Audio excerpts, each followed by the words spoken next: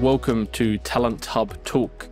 I am Ben Duncan, and this is a place where prominent and inspirational figures from both the local ANZ and global Salesforce Ohana share their stories.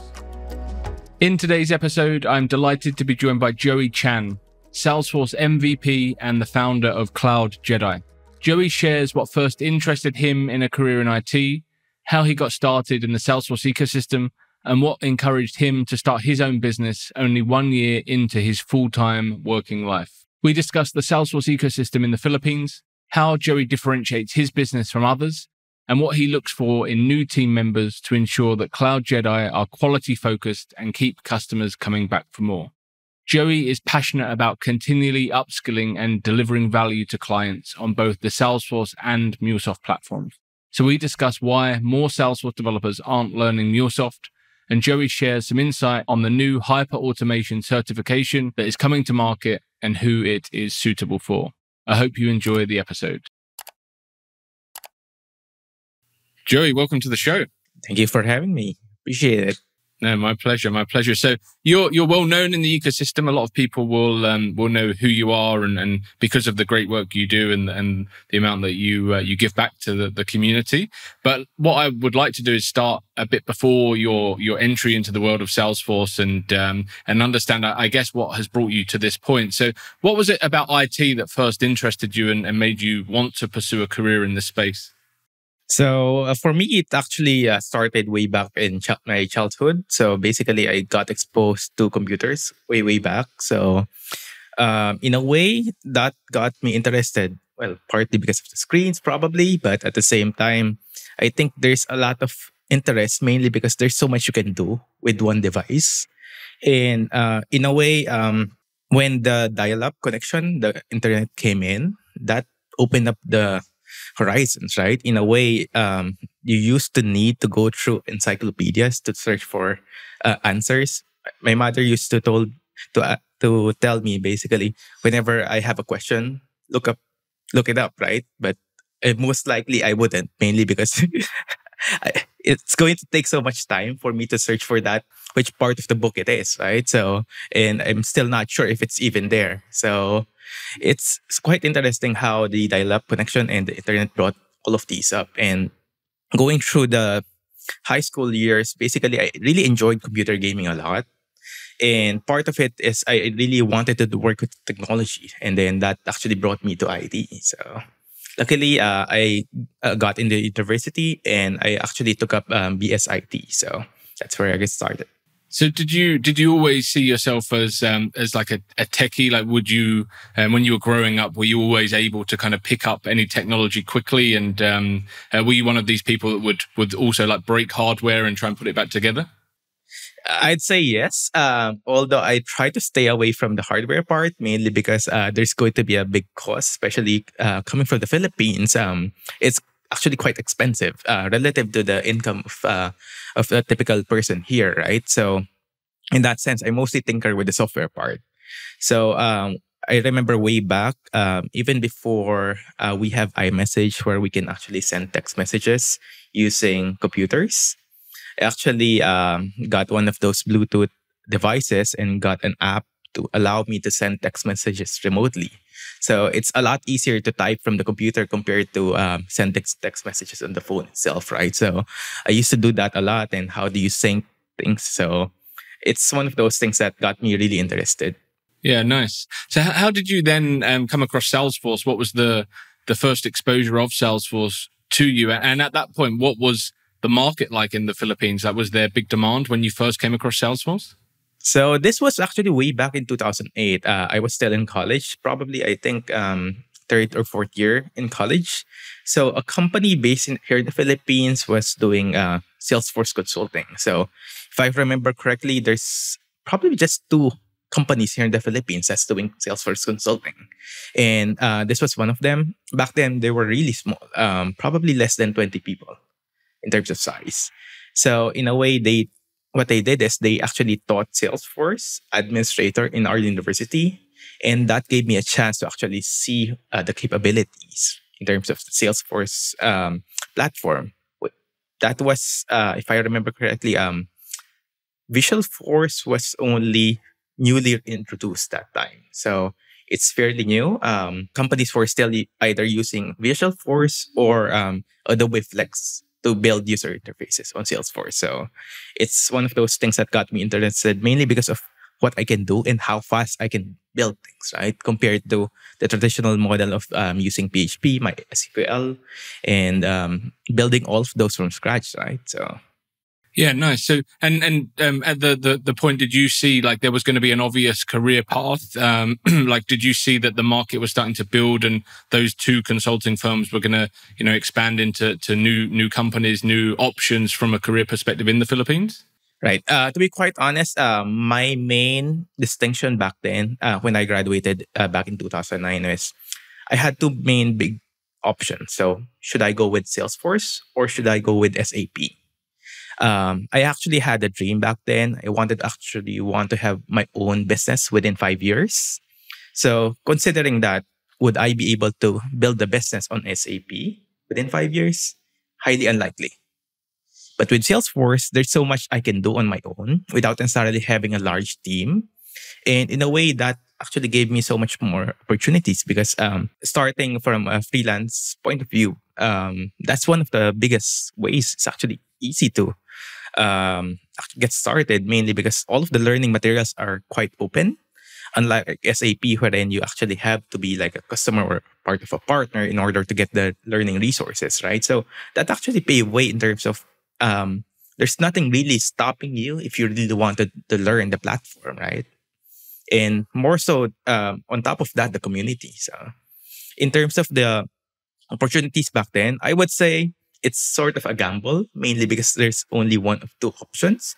But at the same time, looking back now, it's well worth it, right? 100%. So what was it about running and having your own business that always appealed to you?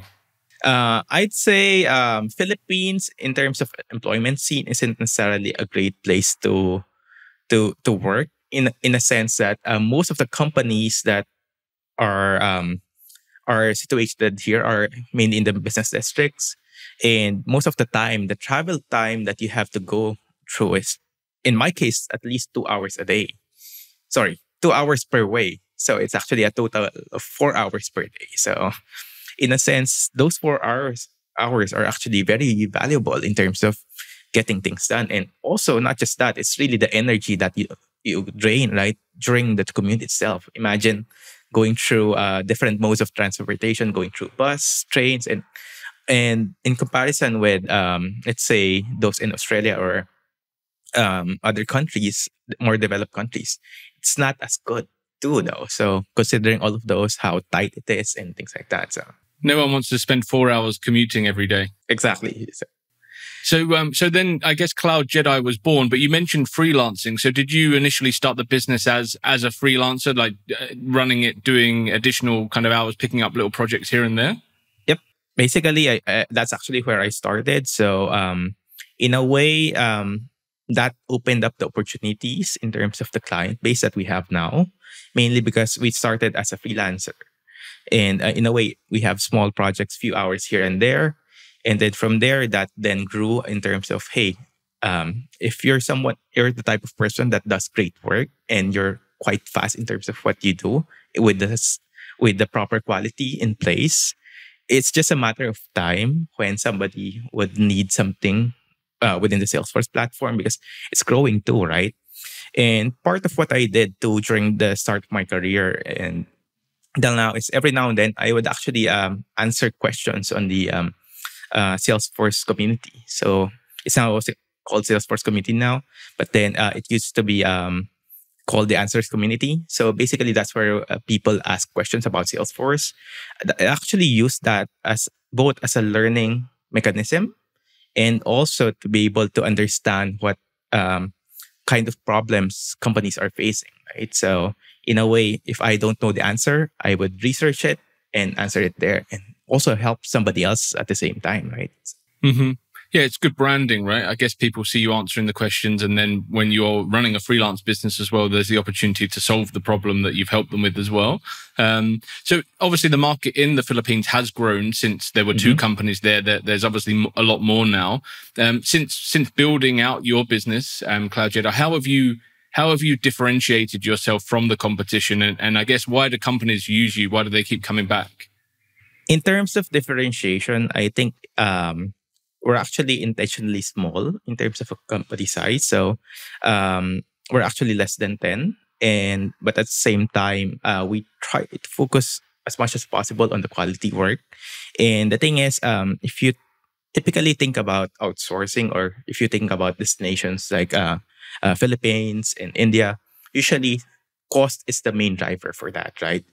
But then my question there is, if you're looking for some of the best talent, cost should not be your primary factor, right? So in a way, that's actually where we're differentiating ourselves. Is if you're looking for some of the best quality work and somebody that actually knows all of the different parts of the ecosystem, and if there's going to be something that we won't know, right? But at the same time, we'll know who to ask to, right? So yeah, it's interesting. So you are positioning yourself as like the premium option in the market, right? You're not the cheapest, but you're saying that what we deliver is the best work.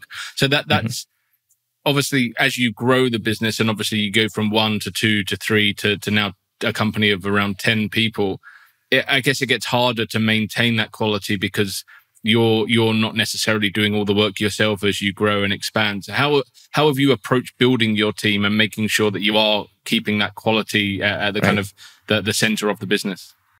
Yep.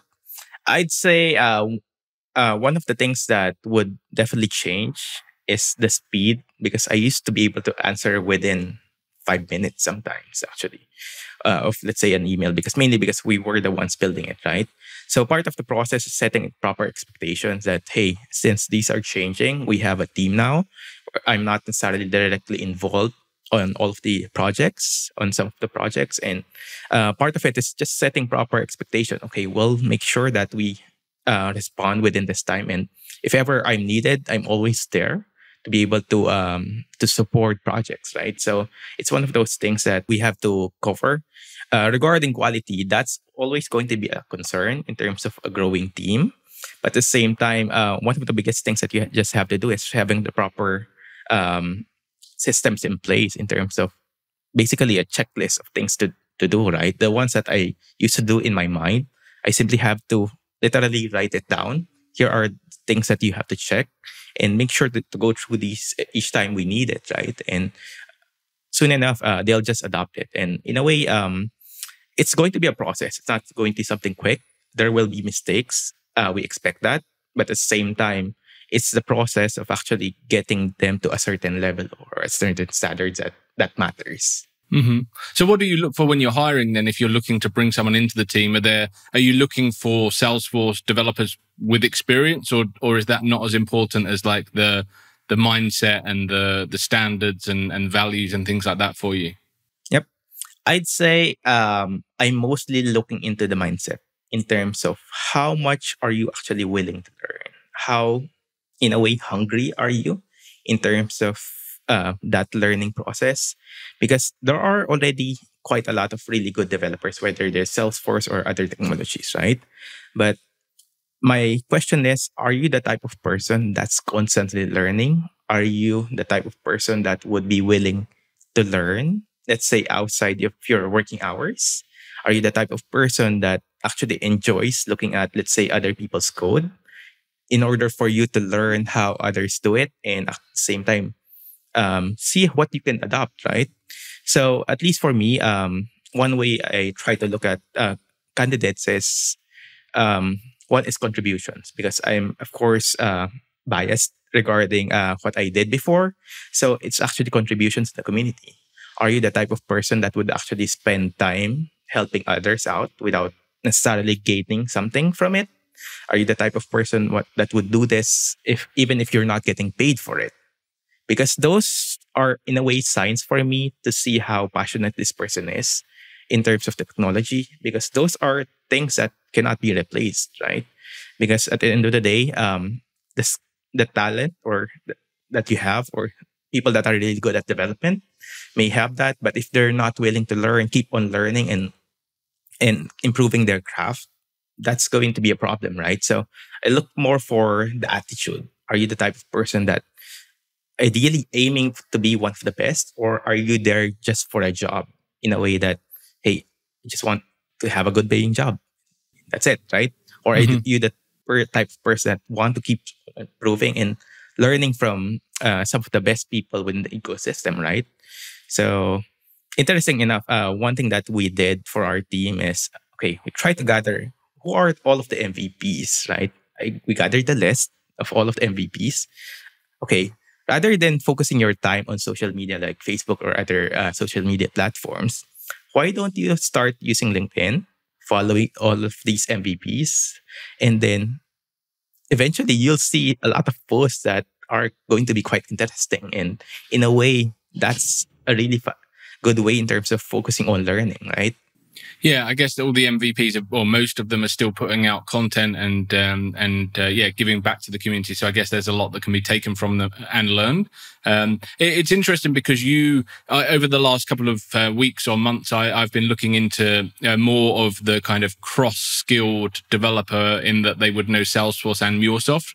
I had a requirement in Sydney where I was looking for someone that could work on both platforms, and I found that there were very few people out there that have done both. And I guess, the ones that I have found that have done both are those kind of people that you just mentioned, that want to like learn and, never, I guess, hit a plateau. They want to keep pushing, and Mulesoft came along, and it was a good platform for people to learn. And I know that you're an advocate of that. You're across both platforms, and also you're growing your team into both areas. So why do you find that it is quite unique that people haven't worked across Mulesoft and taken the opportunity to learn Mulesoft? And why was it important for you and your team to do that? Yep. Regarding that, I think a lot of it depends on the type of person you are. The thing is about Salesforce, there's already so much to learn. You could simply stay on the Salesforce ecosystem. I mean, you already have the Sales Cloud, Service Cloud, and all of the industry verticals. I mean, that alone is a full-time job in itself. And depending on the type of companies that you're working in, whether it's consulting or in-house, there's already so much you can learn. There's so much work, and adding another technology, that's, I would say, something a lot different, is something that most people don't necessarily have in terms of time to learn.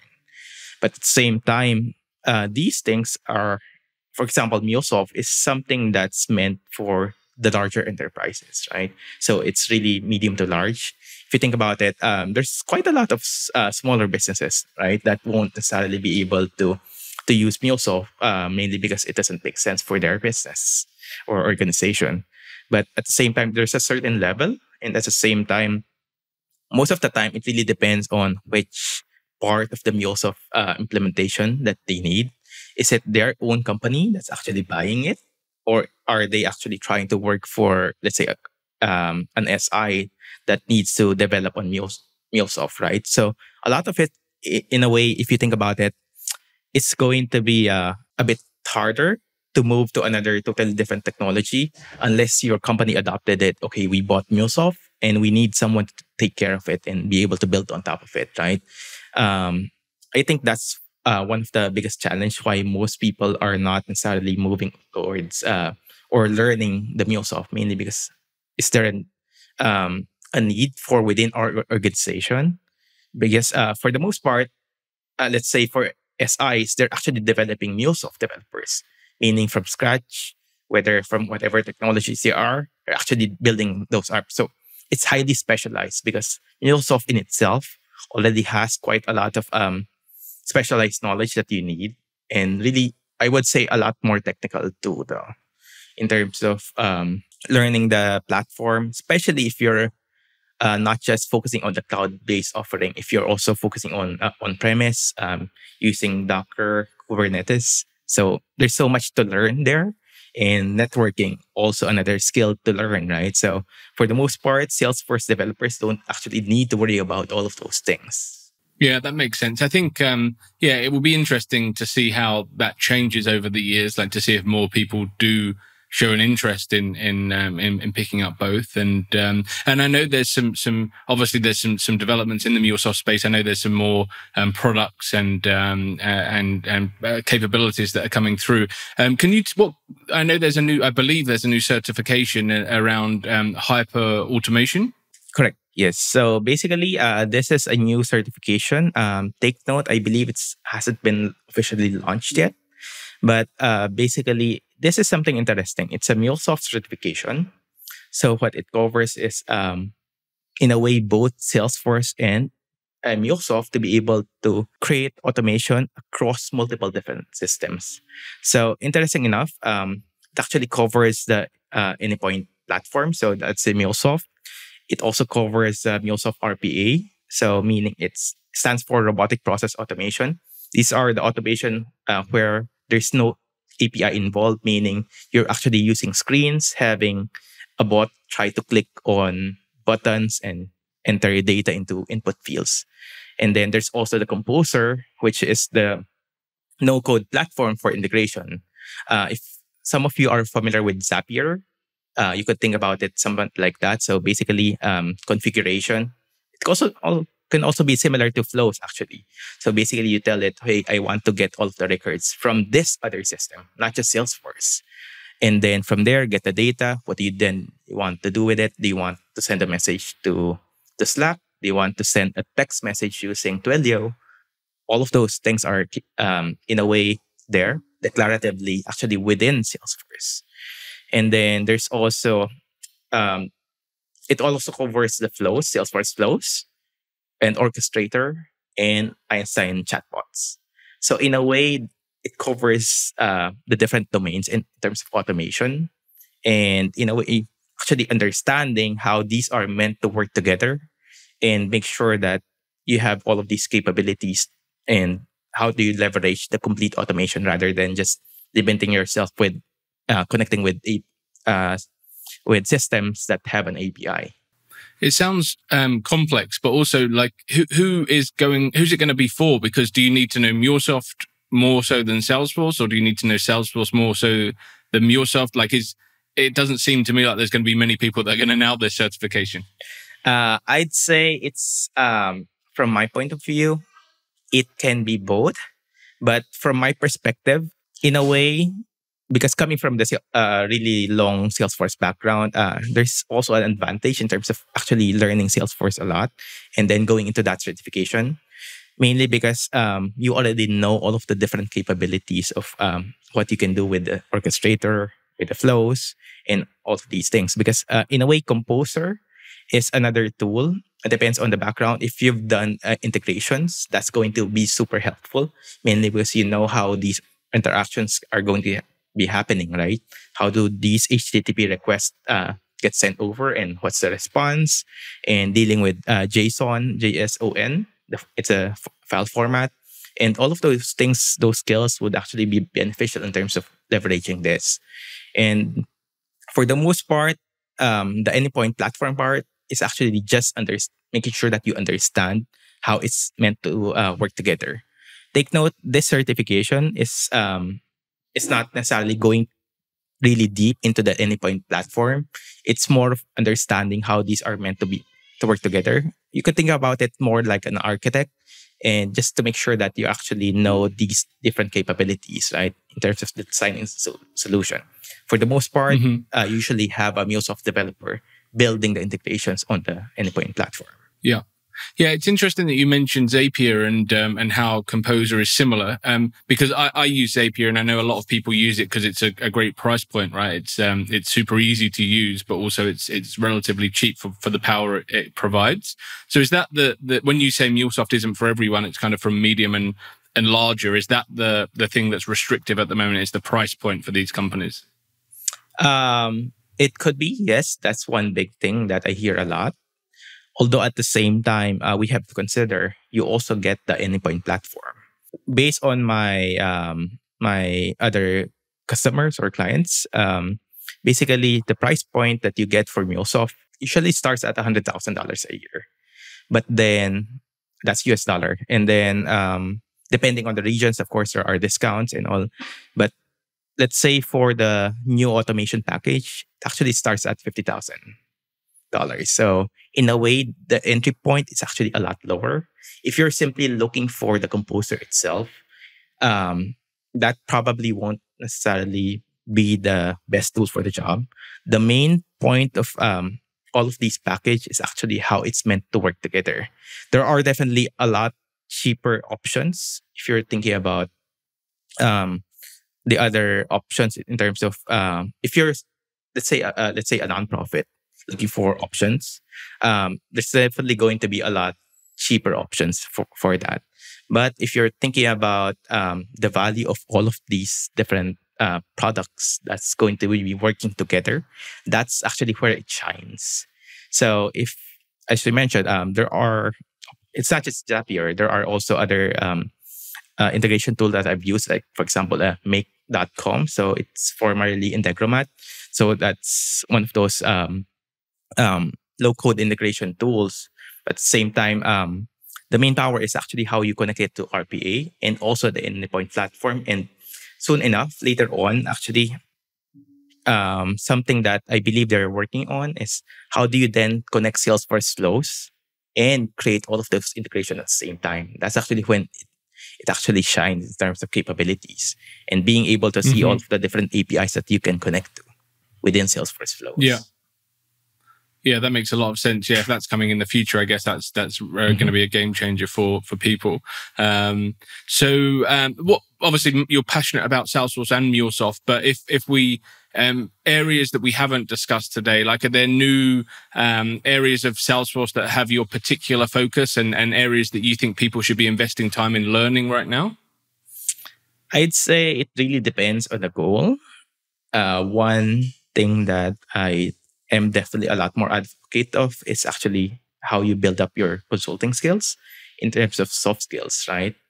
The thing is, these skills aren't necessarily something that you can learn from Trailhead. But at the same time, the question is, how do you then build this up, right? Do you do it on your own? Do you figure this out on your own? So these things, I would say, there are, of course, paid and free options, right? At the same time, it really depends on what type of job you're looking for. If you're looking for, let's say, a developer job, one of the best ways you develop it is really going through code. GitHub is actually a really great place to actually see what are some of the top products on the Salesforce that uses Apex, and just try to reverse engineer. How did they build this? And why did they build it this way? What I would do even is I would look for who actually built this, and I would get a list sometimes. Hey, these are some of the things that I noticed. I would then try to research it. If I can't find the answer, I'm wondering why you did it this way rather than this. It's one of those things that I would actually ask the author themselves. In a way, what I found is these are actually engaging discussions because, of course, they also care about their craft, right? In a way, there's somebody interested enough to be able to discuss these and send them a message. So I find this really valuable in terms of connecting with the community and also getting to know how they think, right? So. Yeah, that's awesome. I think, if you've put some work out there and someone starts asking you some questions on it, you're going to reply and you will welcome that kind of conversation. So it's definitely a way to spark up a conversation and then build rapport and learn and give back as well and, share ideas. Yep. And then if you're on top of that, if you've learned enough, one way you could also contribute is you'll notice things like whether it's a bug or it's new features that you think would be valuable, whether it's requesting for a new feature or even building them out yourself, sharing them, right? So there are so many opportunities for you to give value and at the same time to also stand out, right? Because one of the things that I actually built back then, probably 2013, 2014, it's actually a really simple app. So way back before Lightning experience, we have the classic, right? And then one of the annoying things, if you're dealing with attachments, is that if you need to upload 20 attachments, what you have is a dialog, choose file, attach. You have to do that 20 times. I actually built a really simple app. All you have to do is drag and drop that. Let's say if you have 100 files that you want to upload to a single record, you could just drag and drop it, and then it will just do all of the progress bars using the API. So it's those small things that actually make a dent in terms of user experience. Imagine if you're the person that's doing that uploading and hey, you have this 50, 100 files. And in a way, that's not necessarily a great use of the time, right? Yeah, 100%. So yeah, and did you make that readily available? That was like a free app that people Yes, could use? yes, it is. It's on the app exchange. Although it's not relevant anymore, but at the same time, Yeah. that's actually gained quite a number of installs, mainly because there's quite a lot of value, and it's something that I only probably did within 1 or 2 days. So if you're serious about those, I mean, there's so many things, small things that you can start and adding value. And at the same time, you also learn about that app exchange review process during that process, right? So understanding what are the things to watch out for in terms of what they check. And so it's actually a really good learning process. I'd encourage developers to be able to do that. Mm-hmm. Yeah, awesome, and it's something to talk about, right? It's if ever you're going into an interview, or it's amazing to share that, and that's a way of building your brand as well by putting information like that online and and getting a following. Mm-hmm. At the end of the day, it's really focusing on the value that you can contribute. We keep hearing a lot, we have to stand out, right? But in what way? I mean, there's also what you call bad publicity, right? But at the same time, we want to be able to be seen as the type of person that brings a lot of value. And if you can demonstrate that, hey, this is a glimpse of what you can do, in a way, the employees would want to hear more and definitely would want to work with you, right? Definitely, yeah. So you gave some insight into what the Filipino Salesforce market was like when you got started. Mm-hmm. What's it like today? I'd say it's so much different in terms of opportunities and in terms of salaries and all. Seems like it's probably like multiple times better now. And one big thing is actually how many companies now are actually adopting remote work. So you're able to actually work from home. It's actually one because back in 2010, that was sort of unheard of. Here in the Philippines, you really have to report to the office daily. And you have to clock in at a certain time and certain time. So that's one of the things that I didn't enjoy is I'm the type of person that tries to be a high achiever. So I try to complete things as fast as I can with the same quality. But at the same time, I didn't want to be the type of person that, hey, I didn't want to pretend to be working. I just need to clock out at a certain time, right? So it's those things that I didn't necessarily enjoy back then. But at the same time, that's basically the culture, right? So whether you go with it or you get out of it, right? So that's why that's also one of my motivation to go on my own in a way. I'd rather be the type of person that would sprint towards something, meaning I went through all of the blogs that I can find, learn everything that I can through documentation in the community. And I didn't want to be limited in a way by the typical progression of a career path in a corporate environment when you spend 1-2 years in a junior position, another 1-2-3 years in a mid-level, and then another few years to get to the senior, right? So, yeah, I think it's more of dreaming bigger. And take note, this is also a privilege for me, all right? So, being able to, in a way, take that risk as early as possible in my career. I basically went on my own less than 1 year out of college, right? So, at the same time, there's also the safety net. For example, hey, my parents would still feed me if things wouldn't go well, right? So, it's those things. Take note that's also a privilege that, for example, many of our Western friends wouldn't necessarily have, right? It's really a cultural thing. So that's something that we recognize a lot in terms of privilege. Yeah, I think like that entrepreneurial leap for everyone has to come at the right time if they're going to do it. And obviously there's different stages of life. 1 year out of college, a lot of people would have seen as a risk because you don't have a huge amount of experience, but then actually, you probably don't have the same overheads and the family and things like that you might have later in life. So actually, it could be a great time to do it for people. Right. I think one of the things that most people think about entrepreneurial is you need that much experience. I'd say you don't necessarily need to. it really depends on what type of work that you need. The thing is, there are definitely pros and cons with that. I'm not saying that experience is not necessarily that important, but at the same time, in many cases, it's sort of a fear. We're always going to say year by year, I don't have that much experience yet. And then later on, you'd have a family, you have a house, a mortgage, all of those cars, and no, I can't do it anymore. It's too late. You don't necessarily want to get to that point, right? It can also be an excuse, right? So at the same time, there's also that part about comfort zone. Okay, you've been used to this setup wherein you're getting a regular paycheck. Okay, next, how do you then level up? Find another employer that would pay you more? Is that the thing? The thing about entrepreneurship is that it's up to you how much work you want to put into it.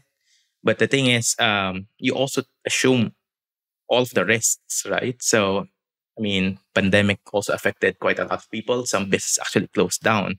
If at one point they probably made a lot of money and they lost all of it, right? That's always a possibility. Mm-hmm. At the same time, it's also about prudent with what you're spending on. And there are things that you can control. There are things that you can. But at the same time, question is, what do you do with those that you can control? Yeah, 100%. Well, look, Joey, thank you so much for sharing your story and giving us an insight into how that journey has evolved. If anyone does want to pick your brains, reach out, ask some questions, where's the best place to find you? Sure. It's actually going to be on LinkedIn. So I'm mostly there. So just search for me. I think it's probably Joey Chan, or probably search for Salesforce and then Joey Chan. You'd probably see me. And then, yeah, feel free to reach out. Awesome. Thank you so much. All right. Appreciate it. Thank you. Thank you. Thank you very much for listening. I hope you enjoyed the chat. And if you did, please make sure you have subscribed for future episodes that are coming through. I would also be very grateful if you would consider leaving a review on your chosen podcast platform, as 5-star reviews will help us to reach more trailblazers from across the world. I look forward to sharing another episode with you soon, and thanks again.